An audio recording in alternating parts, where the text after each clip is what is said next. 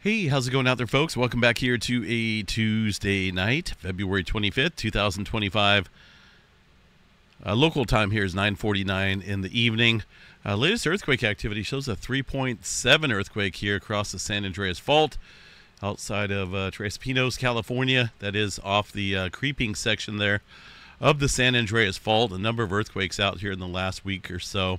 Got actually a pretty decent swarm number. Roughly within this area here of the San Andreas Fault, about 36 earthquakes in total here in the last week of various magnitudes. I believe that 3.6 is the second largest in this little earthquake sequence out there. Back on the 22nd here, a couple days ago, a 3.9 struck in that same region. So still got some movement going on here across the San Andreas Fault, the latest quake here in California. Now it looks like that earthquake is showing up on the China Lake Station that sits down here across Southern California near Ridgecrest. It's not too far of a distance away. Of course, a three-pointer and stuff above that will obviously show up. Let's see here what we got here for the magnitudes. Still underneath an automatic status, so this has not been reviewed by a seismologist. The magnitudes out here show it looks like they went with this station here reporting a 0.202. This one shows a little bit less of an error rate at 3.45. Here's the magnitudes off over here that the reporting stations are picking up. 4.4 on that. That's interesting. So we'll wait and see what a professional seismologist there at the USGS picks out far as a final magnitude goes, but right now a 3.6 there coming in off the creeping segment of the San Andreas Fault. Also some movement up here off the Northern California region with a 2.9. That was just almost an hour ago. So a little bit of movement on some broad scale type of fashion out here against California and the West Coast, the San Andreas Fault here in the last 24 hours. And, of course, it seems to pick up at night here. Just as I'm getting ready to do my update, things start to come in. Earlier today, some swarming going on here across the Brawley seismic zone. About 13 earthquakes or so. Nothing big, but it's been a little while since we've seen any earthquake activity down in that region. Also a little bit off here in the Joshua Tree National Park area, just off the plate boundary. A little separate swarming going on as well. So overall conditions in the last couple weeks elevated here across California. Of course, a big one can happen at any given time, folks. Don't be complacent. Tremor map. Let's go ahead and check out the Cascadia tremor. There across the southern end of the Cascadia has been quite amplified here recently. Still got about 20 epicenters here across that area. Yesterday, let me see if yesterday still shows nothing. Occasionally, they'll go through a little phase here of not showing anything, but nothing got added back on the list there. So only a handful of tremors down there across the southern end. Could be why we're seeing a little bit of activity stirring up here across Northern California in the last 24 hours. Minor earthquake activity up around Seattle. We'll keep an eye there on the West Coast. As we look inland, Yellowstone National Park, nothing showing up there across that super volcano. But let's just double check, see how things are going up there in Yellowstone. See if they got the data up there right. And it looks like it's still behind.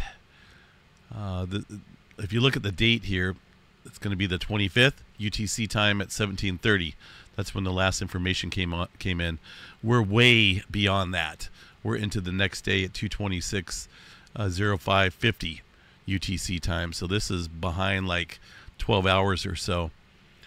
I don't know why it's like that, why there's a delay, but hopefully they fix it. So can't really say for much earthquake activity going on out there. It's not showing there on any of the data. Active out here across Oklahoma, Texas, and Georgia. Earthquake country down in Georgia? I don't know about that. That's a little odd to see two earthquakes there back to back within 24 hours of each other. We just don't really see that much earthquake activity out here. In fact, if you look at the last 30 days of all magnitudes within this area, not a whole lot. Some further up north around the Blue Ridge Mountains and the Tennessee area, and of course the new Madrid seismic zone, but getting a little bit of further pressurization out here against the East Coast and various other fault systems. So just be on guard. Probably putting a little strain out here on the new Madrid seismic zone.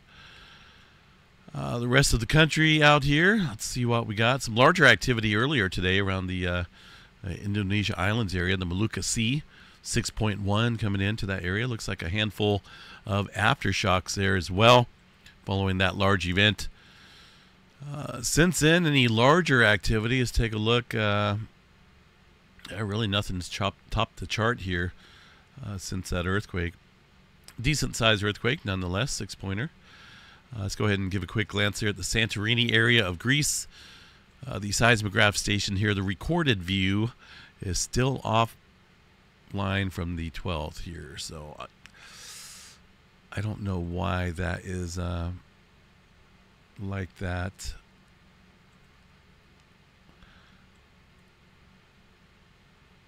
Oh man, where's my page at? Hold on a second here.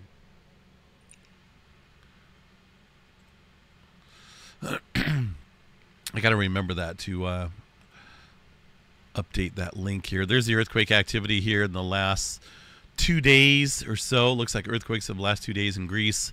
Various magnitudes obviously still hitting the Santorini area of Greece. The numbers obviously are going down, but let's go ahead and zoom in here and check one of these recorded views. Hard to tell on that one. Looks a little choppy or offline.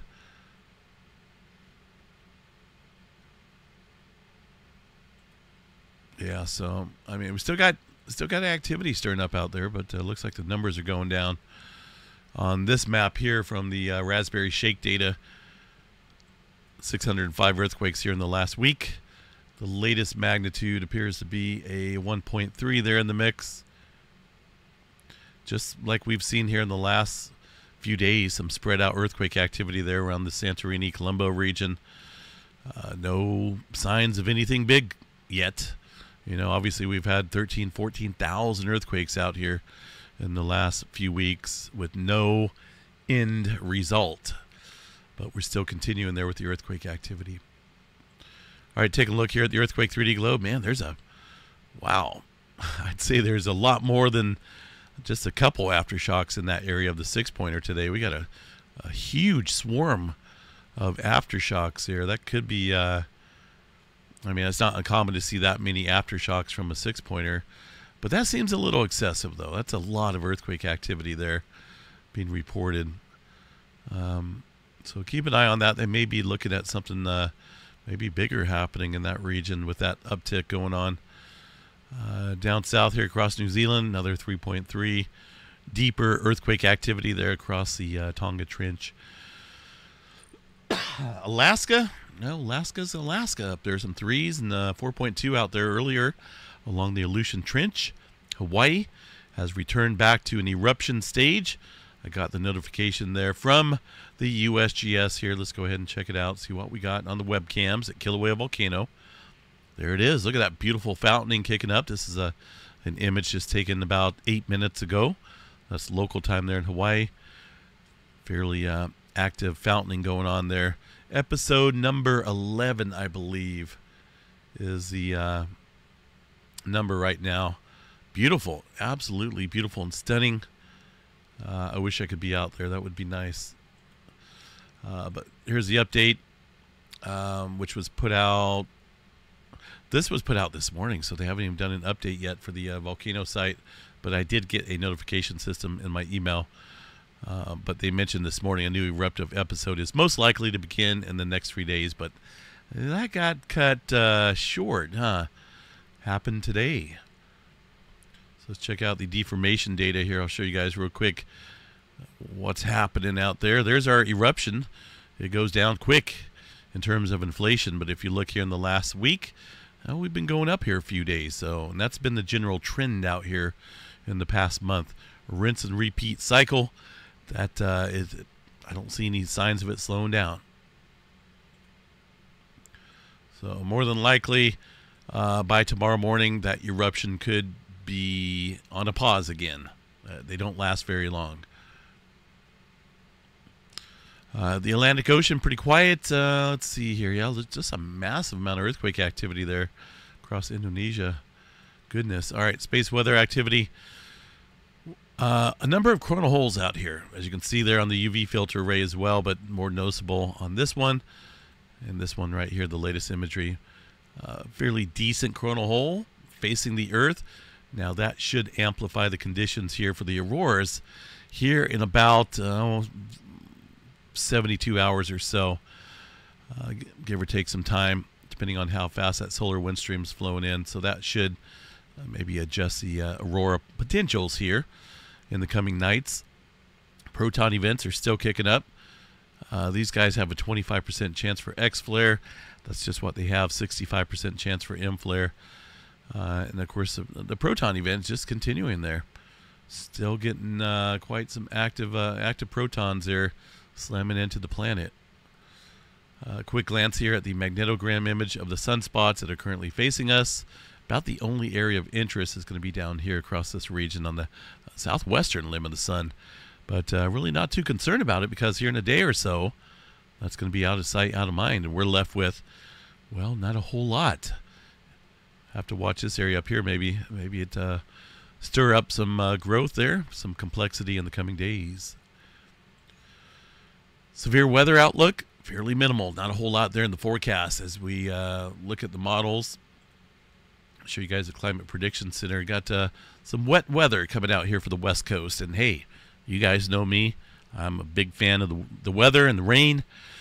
If it rained 24/7, like if I lived up in Seattle, I don't think I like it. That's too much rain. But when it's supposed to rain here in Northern California, like from November to March, that's great. And so, March can still be a quite a wet month out here. So the 6 to 10 day outlook there shows quite a bit of moisture across the country. And that includes Southern California as well. The 8 to 14 day outlook for precipitation there on the right, well above normal for the West Coast. That includes, yes, my neck of the woods. 3 to 4 weeks out, still shows some wet conditions out there. So let's take a look here at the numerical models, put them into motion, and see what these forecast models are painting a picture of. Yeah, it looks like West Coast here getting quite a bit of storminess, so to speak. So watch that. I think we got some type of severe weather event coming up here as we enter into March, right about, maybe right there on the 5th of March. 5th or 6th. It looks quite active down there. And then maybe a repeat a couple days later. We're just getting into that pattern here, springtime pattern, where start getting some warmer air coming up from the south, intermixing with the colder, drier air, and therefore you get the severe weather out there. So it looks to be ramping up here as we head into March. Just got to be prepared for that. There's an earthquake there in Japan, showing up on that seismograph station. Let's see, 5.7. Ooh, look where that's at, too. That could be a foreshock. Very well could be a foreshock there to a much big mega quake across the Nankai Trough. That's exactly on the Nankai Trough right there, directly. That's not good. Let me check out the USGS map here. These guys not showing anything, but it's roughly right about here. You can see that on the EMSC model. Back over here. Right on it, folks. That's not good. So, of course, this segment right over there is 5 different segments, or is there 6? I think there's 5. In 1944, 4 of them over here on this side ruptured. They're waiting on this area over here, but it's possible this area could rupture along with some other segments. So, and that's a mega quake, potential quake that can happen there across the Nankai Trough. It's very interesting. So 5.6 looks like a little bit of a downgrade, but it could get revised as well. USGS not reporting anything yet, but that's watch that area pretty closely. Right on that segment right there that hasn't ruptured since 1856, I believe. Nankai Trough, I've covered this quite a bit here, and This is a region that the Japan Meteorological Agency put out a megaquake warning for back last year when there was a swarm of activity south. So now we got some movement directly on it. Things on the move out here, folks. California, real quick glance here. 3.6 holding steady there across the Tres Pinos area. Has been reviewed by a seismologist. It is just off the San Andreas Fault. Well, right on it looks like, near the creeping segment. So just be on guard, folks. Things are rocking and rolling, getting things moving out here. And anytime we could see some large earthquake activity anywhere. You know, it's been hundreds of years for the San Andreas Fault down here. Coming up on the regular intervals for the central segment as well. 1812, I think. We'll have to cover that another night. But, yeah, a lot of time has passed since we've had any big earthquake activity out here. The Ridgecrest events, those were 2019. July 4th, July 5th. But that has, that's ways away from the plate boundary. That's just been building up for quite a while. But here is where we expect the 8.1 to take place. All right, folks, I'm out of here. Have yourself a good night. Stay safe out there. Be prepared. We'll see you guys back out here in the morning. Unless something major happens. It's a pretty active evening. Have a good one.